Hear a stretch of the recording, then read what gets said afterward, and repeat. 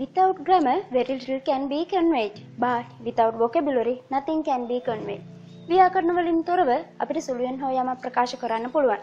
නමුත් වචන මාලාවකින් තොරව අපිට කිසිවක් ප්‍රකාශ කරන්නට බෑ. I think you will agree with me and I warmly welcome you to පාඨශාලාව. ඉතින් මෙන්න මේ කියන විදියට භාෂාවකට වචන මෙච්චර වැදගත්ද? So do you know how many words are there in English language? ඔයා දන්නවද ඉංග්‍රීසි භාෂාවේ වචන කීයක් නම් විතර තියෙනවද කියලා? අපිට මෙන්න මෙච්චරයි කියලා හරියටම කියන්න බෑ. නමුත් වචන මිලියන භාගයක්, ඒ කියන්නේ ලක්ෂ 5ක් විතර තියෙනවා කියලා තමයි කියන්නේ. මෙන්න මේ කියන වචන ප්‍රමාණය අපිට ඉගෙන ගැනීමේ පහසුව සඳහා වගේම භාවිතයේ පහසුව වෙනුවෙන් දල වශයෙන් කොටස් කිහිපයකට වෙන් කරලා තියෙනවා. මෙන්න මේ වෙන් කිරීම තමයි අපි ඉගෙන ගන්න ඉංග්‍රීසි භාෂාව තුළ word classes කියලා. So our first lesson is word classes. These word classes are consisted with 9 parts. They are nouns, adjectives, verbs, adverbs, pronouns, prepositions, conjunctions, determiners and interjections. Also, we can separate these word classes into two main categories. The first category is open class. We learn under open class nouns, adjectives, verbs and adverbs. The second category is closed class. We learn under closed class prepositions, pronouns, determiners, conjunctions and interjections. මෙන්න මේ කියන word classes යටතේ අපි ඉගෙන ගන්න කොටස් 9 ප්‍රධාන වශයෙන් තවත් කොටස් වර්ග දෙකකට අපිට බෙදලා දක්වන්නට පුළුවන්. ඒ තමයි open class සහ closed class කියලා. open class යටතේ අපි ඉගෙන ගන්නේ nouns, adjectives, verbs සහ adverbs කියන අනු කොටස් ටික. ඒ වගේම closed class යටතේ ඉගෙන ගන්නේ pronouns, prepositions, conjunctions, determiners and interjections කියන දේවල්. මොකද්ද මේ open class සහ closed class කියලා මේක බෙදන්න පදනම? මොන පදනමක් යටතේද මේක මෙහෙම කොටස් දෙකකට වෙන් කරලා තියෙන්නේ? right බලන්න මෙන්න මේ වචන දෙකම open and closed. open කියන්නේ විවෘත වුණු, closed කියන්නේ වැසුණු. ඔබ දන්නවා. ඉතින් අපි භාෂාවට අලුතෙන් අලුත දිනෙන් දින අලුත් වචන එකතු වෙන්නට පුළුවන්. මෙන්න මේ විදියට දිනෙන් දින කාලෙන් කාලය භාෂාවට අලුතෙන් එකතු වෙන වචන අපි එකතු කරන්නේ open class කියන කොටසට. නමුත් closed class යටතේ අපි ඉගෙන ගන්න අනු කොටස් වලට කාලෙන් කාලයට දිනෙන් දින අලුත් වචන එකතු වෙන්නේ නැහැ. මීට අවුරුදු 50කට 100කට කලින් ඉගෙන ගත්ත වචන ටිකම තමයි අපි closed class යටතේ අද වෙනකොටත් ඉගෙන ගන්න. ඒකට අලුතෙන් වචනයක් දෙකක් එකතු වුණත් එකතු වෙන්නේ කාලයකට සැරයක්. බලන්න මෙන්න මේ වචන ටික COVID-19, e-money, Facebook, download. මෙන්න මේ වගේ කියන වචන මීට අවුරුදු 50කට 100කට කලින්දී අපි පාවිච්චි කරාද? ඒක එහෙම නෑ කියලා ඕගොල්ලෝ දන්නවා. ඉතින් අන්න එහෙනම් මේ වචන අපේ භාෂාවට අලුතින් එකතු වුණ දේවල්. ඉතින් මෙන්න මේ වචන ටික open class යටතට තමයි යන්නේ. නමුත් බලන්න prepositions closed class යටතේ තියෙන prepositions in, on, at මෙන්න මේ කියන දේවල් මීට අවුරුදු ගානකට කලින් තිබුණ දේවල්ම නේද? අපිට prepositions වලට අලුතෙන් යමක් එකතු වෙලා තියෙනවද මෑත කාලේනව? නැහැ. අන්න ඒ පදනම අලුතෙන්, ඒ කියන්නේ අලුතෙන් වචන භාෂාවට එකතු වීම සහ අලුතෙන් වචන එකතු නොවන කියන පදනම මත පිහිටලා තමයි මෙන්න මේ word classes open class සහ closed class කියලා කොටස් දෙකකට වෙන් කරලා තියෙන්නේ. Now we are going to learn these word classes one by one. So our first word class is nouns. දැන් අපි යන්නේ මේ word classes එකින් එක ඉගෙන ගන්න. ඉතින් අපි ඉස්සෙල්ලාම ඉගෙන ගන්න යන word class එක තමයි nouns කියන්නේ. What is a noun? Noun එකක් කියන්නේ මොකද්ද? A noun is a naming word for a person, for an animal, a place or a thing. Noun එකක් කියන්නේ පුජ්‍යලයක්, සතෙක්, ස්ථානයක්, දෙයක් හැඳින්වීමට පාවිච්චි කරන නාමකට. එහෙම නැත්නම් පදයකට, වචනයකට. Look at these examples. බලන්න මෙන්න මේ උදාහරණ දිහා. Girl, රුවන්, bird, insect, desk, computer, village, candy.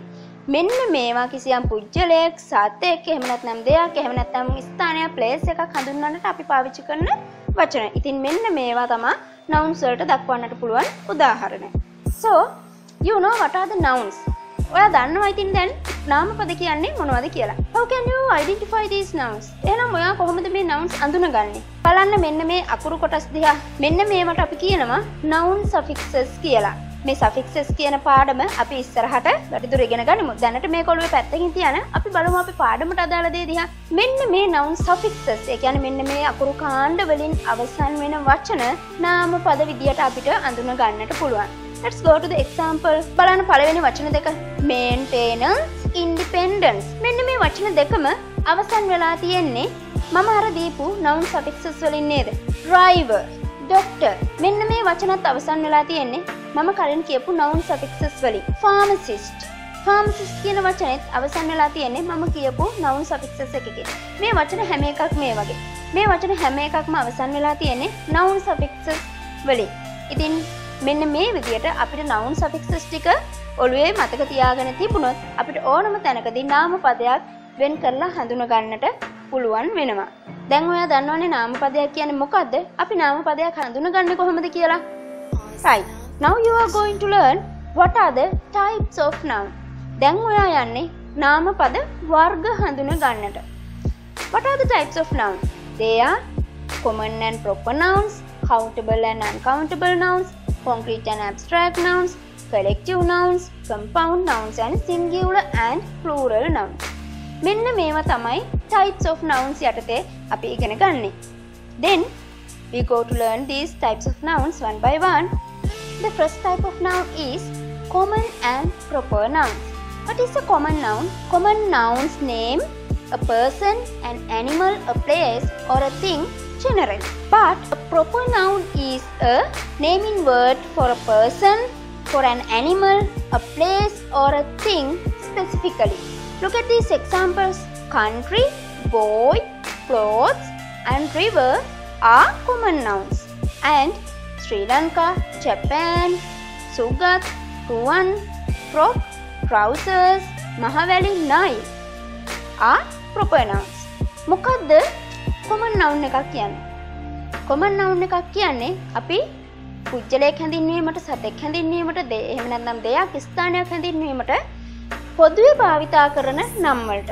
එහෙනම් මොකද්ද proper noun එකක් කියන්නේ? proper noun එකක් කියන්නේ මෙන්න මේ කියන පුජ්‍යලයන්, සතෙක්, එහෙම නැත්නම් ස්ථානයක්, දෙයක් හැඳින්වීමට අපි විශේෂ වූ විදිහට, ඒ කියන්නේ ඒකට ආවේනික වුණු විදිහට පාවිච්චි කරන නමකට. බලන්න උදාහරණ දිහා. country, boy, clothes, river. රට, පිරිමි ළමයා, ඇඳුම්, මෙන්න ගංගාව. මෙන්න මේ කියන දේවල් common noun විදියට තමයි සලකන්නේ. ඒ වගේම ශ්‍රී ලංකා, ජපාන්, සුගත්, රුවන්, frock, trousers, මහවැලි, නයිල් මෙන්න මේ වචන proper noun විදියට සලකනවා. So, what is the difference? ඉතින් මොකද්ද වෙනස? බලන්න. country කියවම ලෝකේ තියෙන්නේ එක country එකක්ද? නැහැ. ලෝකේ තියෙන හැම රටක්ම කියන අදහස නේද මෙතනින්. ඒ කියන්නේ ලෝකේ තියෙන ඕනම රටකට අපි රට කියලා කියනවා. හැබැයි ශ්‍රී ලංකාව එහෙම නැත්නම් ජපාන් කියවම ලෝකේ තියෙන එකයි නේද? අන්න වෙනස. river කියවම ලෝකේ තියෙන ඕනම ගංගාවකට අපි river කියලා කියනවා. ගංගාව කියන අදහසින්. නමුත් මහවැලි කියවම ලෝකෙටම තියෙන්නේ එක මහවැලි එකයි. නයිල් කියවම ලෝකෙටම තියෙන්නේ එකයි.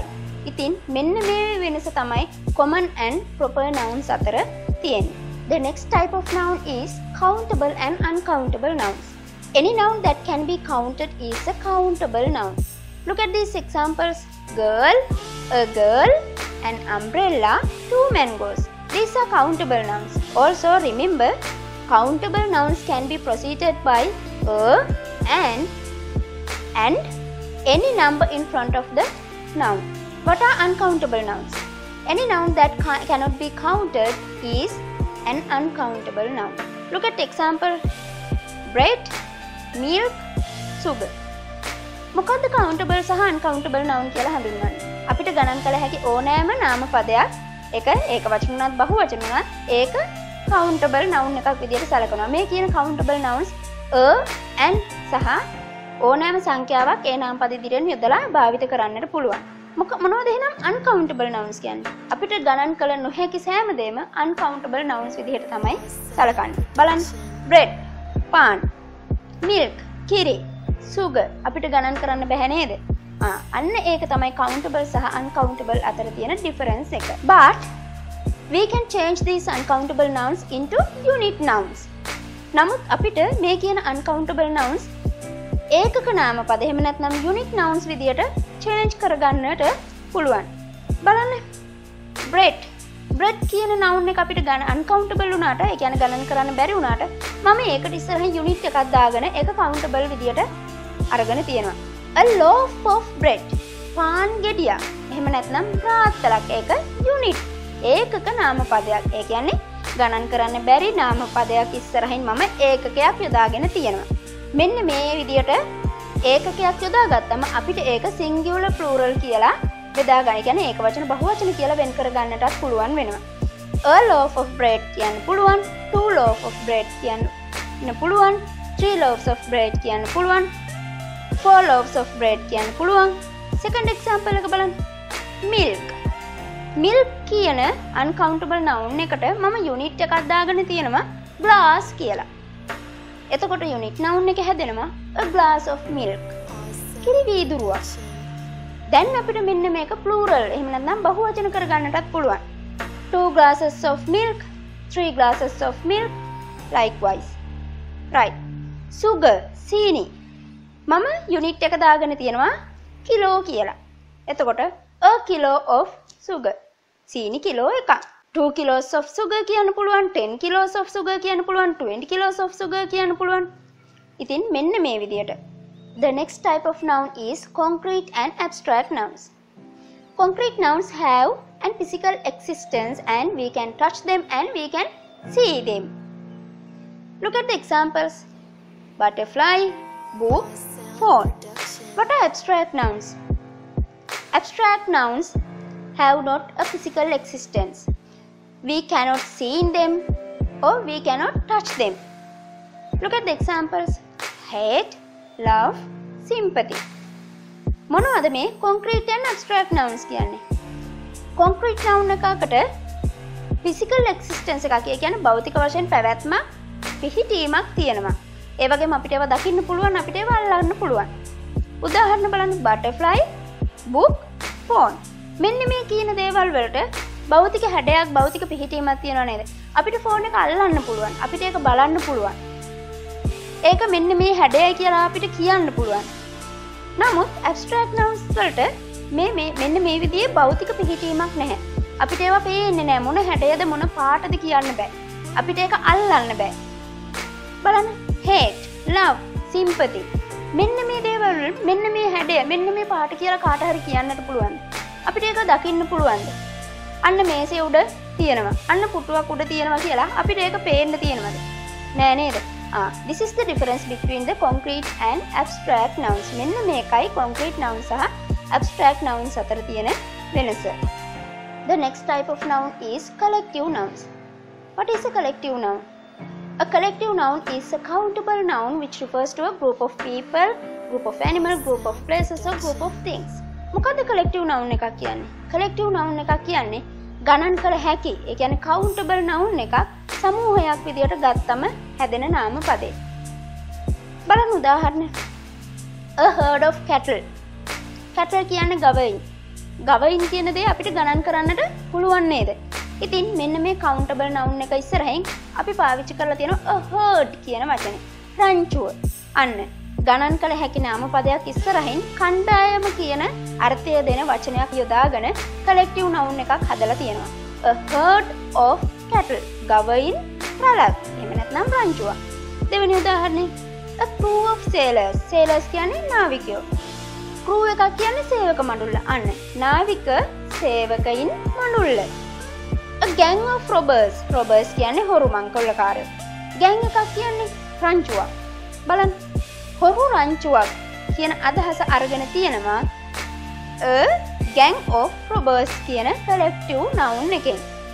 The next type of noun is compound nouns. What is a compound noun? compound noun එකක් කියන්නේ මොකක්ද? compound nouns are made by combining nouns with other word classes. compound nouns හැදෙන්නේ noun කියන word class එක වෙනත් word classes එක එකතු වෙලා. There are some structures to these compound nouns. මේ compound nouns වලට structures එහෙම නැත්නම් ආකෘති කීපයක් තියෙනවා. The first structure පළවෙනි ආකෘතිය. noun plus noun. noun එකක් සහ තවත් noun එකක්ම එකතු වෙලා හැදෙනවා compound noun එකක්. petrol කියන්නේ noun එකක්. tank කියන්නේත් noun එකක්. මේ කියන nouns දෙක එකතු වෙලා petrol tank කියන compound noun එක හැදෙනවා. The second structure දෙවෙනි ආකෘතිය. noun plus gerund. noun එකකුයි gerund එකකුයි එකතු වෙලා හැදෙනවා compound noun එකක්. මොකද්ද gerund එකක් කියන්නේ? gerund එකක් කියන්නේ verb එකකට ing එකතු වුණාම හැදෙන noun එකකට. apple කියන noun එකයි picking කියන gerund එකයි එකතු වෙලා apple picking කියන compound noun එක හැදිලා තියෙනවා. ඒ වගේම letter කියන noun එකයි writing කියන gerund එකයි එකතු වෙලා letter writing කියන compound noun එක හැදිලා තියෙනවා. බලන්න ඊළඟ structure එක gerund plus noun. gerund එකකුයි noun එකකුයි එකතු වෙලා හැදෙන compound noun එක. walking කියන gerund එකයි stick කියන noun එකයි හැදිලා එකතු වෙලා walking stick කියන compound noun එක හැදෙනවා. swimming කියන gerund එකයි pool කියන noun එකයි එකතු වෙලා swimming pool කියන compound noun එක හැදිලා තියෙනවා. ඊළඟ structure එක තමයි adjective එකයි noun එකකුයි එකතු වෙලා හැදෙන compound noun එක. golden කියන adjective එකයි jubilee කියන noun එකයි එකතු වෙලා golden jubilee කියන compound noun එක හැදෙනවා.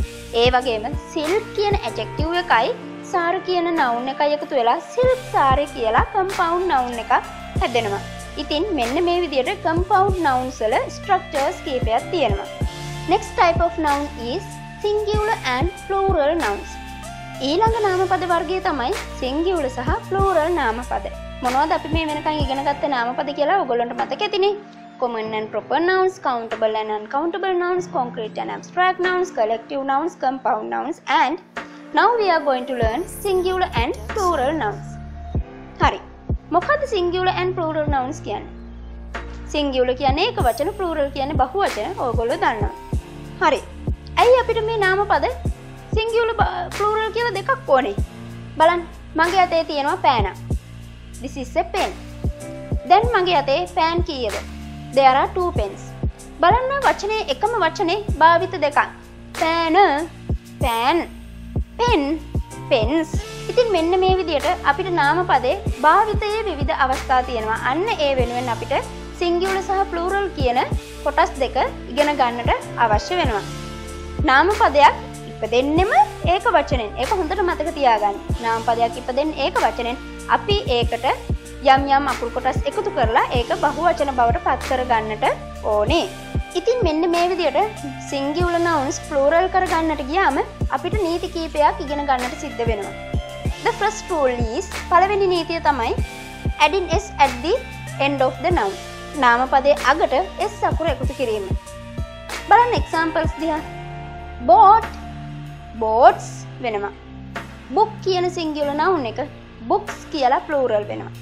pen කියන noun එකට pen කියන singular noun එකට s එකතු වෙලා pens කියලා plural noun එක හැදෙනවා. cat කියන singular noun එකට s එකතු වෙලා cats කියන plural noun එක හැදෙනවා. Right. The second rule of pluralization nouns. Nouns plural කිරීමේ දෙවැනි නීතිය. If the singular noun ends with s, ss, sh, ch, x or o, adding es at the end to make their plural form. දෙවෙනි නීතිය තමයි නාමපදයක් ඒක වචන නාමපදයේ අවසන් වෙන්නේ s, ss, sh, ch, x සහ o කියන අකුරු වලින් නම් ඒකේ plural form එක එහෙම නැත්නම් බහුවචන ස්වරූපය හදා ගන්නට අපි ඒක වචන නාමපදයේ අගට es එකතු කරනවා. බලන්න උදාහරණ. බස් කියන වචනේ අවසන් වෙලා තියෙන s වලින්. ඉතින් අපි es එකතු කරගන්නවා ඒක plural කරන්නට. buses වෙනවා එතකොට plural noun එක. class becomes classes. brush, brushes. bench, benches. box, boxes. hero, heroes. Right. What is the third rule? Right, next one. If a singular noun ends with the y and y proceeded with the consonant, remove the y and add ies to make their plurals. ඊළඟ දේ තමයි singular noun එකක්, ඒ කියන්නේ ඒක වචන නාම පදයක් y අකුරෙන් අවසන් වෙනවා නම් සහ ඒ y අකුරට කලින් තියෙන consonant එකක් නම් මෙන්න මේ y අකුර ඉවත් වෙලා ies එකතු වෙලා තමයි ඒකේ plural එක හැදෙන්නේ. බලන්න උදාහරණ. puppy කියන වචනේ අවසන් වෙලා තියෙන y අකුරෙන්. ඒ වගේම y අකුරට කලින් තියෙන්නේ consonant එකක් p අකුර. ඉතින් මෙන්න මේ නිසා අපි y අකුර ඉවත් කරලා ies එකතු කරනවා ඒකේ බහුවචනය හදන්න. puppy කියන noun එක puppies වෙනවා. බලන්න baby කියන වචනේදී ඒකත් ඉවර වෙලා තියෙන y අකුරෙන්. ඒ වගේම y අකුරට කලින් තියෙන consonant එක. ඉතින් එන්න ඒ නිසා y අකුර අයින් කරලා අපි plural form එක හදා ගන්නවා ies එකතු කරලා. එතකොට singular form එක baby, plural form එක babies වෙනවා. මේකේ අපි අවධානය යොමු කරන්නට ඕන තව කොටසක් තියෙනවා. y අකුරෙන් වචනය අවසන් වුණත් y අකුරෙන් නාමපදයේ ඒක වචන y අකුරෙන් ඒක වචන නාමපදයේ අවසන් වුණත් ඒ y අකුරට කලින් තියෙන vowel එකක් නම් අපි මේක plural කරගන්න විදිය වෙනස්. ඒ කොහොමද? y අකුරට කලින් තියෙන vowel එකක් නම් අපි y අකුර ඉවත් කරන්නේ නැතුවම අගට s අකුර විතරක් එකතු කරගන්නවා. බලන්න monkey. monkey කියනකොට y අකුරෙන් අවසන් වුණාට y අකුරට කලින් තියෙන්නේ e කියන vowel එක. ඉතින් එන්න ඒ නිසා අපි ඒක plural කරගෙන තියෙන්නේ s අකුර විතරක් එකතු කරලා. එතකොට monkey, monkeys වෙනවා. day කියන වචනයත් එහෙමමයි. y අකුරෙන් අවසන් වුණාට y අකුරට කලින් තියෙන්නේ a කියන vowel එක නිසා අපි s අකුර විතරක් එකතු කරගෙන තියෙනවා. right. What is the next rule? මොකක්ද ඊළඟ නීතිය? If the singular nouns ends with FOFE, remove FOFE and add VES at the end of the noun to make their plurals. ඒක වචන නාමපදයේ අවසන් වෙන්නේ F හරි FE හරි වලින් නම් අපි ඒකේ plural form එක හදාගන්නේ මේ F සහ FE කියන එක ඉවත් කරලා ඒ වෙනුවට VES කියන අකුරු තුන එකතු කරලා. Look at the examples. බලන්න උදාහරණ දිහා. leaf අවසන් වෙලා තියෙන F අකුරෙන්. ඉතින් අපි F අකුර ඉවත් කරලා ඒකට VES එකතු කරගෙන ඒකේ බහුවචන බවට පත් කරගන්නවා. එතකොට leaf, leaves වෙනවා. loaf, loaves වෙනවා. wife, wives, life, lives බවට පත් වෙලා තියෙනවා. The next rule of ඊළඟ නීතිය තමයි irregular nouns. මොකද්ද මේ irregular nouns කියන්නේ? Here we have not a exact pattern of pluralization nouns. මේකෙදි අපිට නිශ්චිත වූ pattern එකක් එහෙම නැත්නම් ක්‍රමයක් නැහැ noun එක මෙහෙමයි plural කරගන්න කියලා. ඉතින් අන්න ඒ නිසා මේක අක්‍රමවත් ක්‍රමයක් නිසා අපි මේකට irregular nouns කියලා කියනවා. බලන්න උදාහරණ. child කියන්නේ singular noun එක. මේක plural වෙන්නේ children කියලා. ඒ වගේම බලන්න tooth කියන්නේ singular noun එක. මේක plural වෙන්නේ teeth කියලා. mouse කියන්නේ singular noun එක. මේක plural බවට පත් වෙන්නේ mice කියලා. Right. Now you know what are the pluralization rules of nouns. දැන් ඔයා දන්නවා nouns plural කිරීමේ නීති මොනවද කියලා.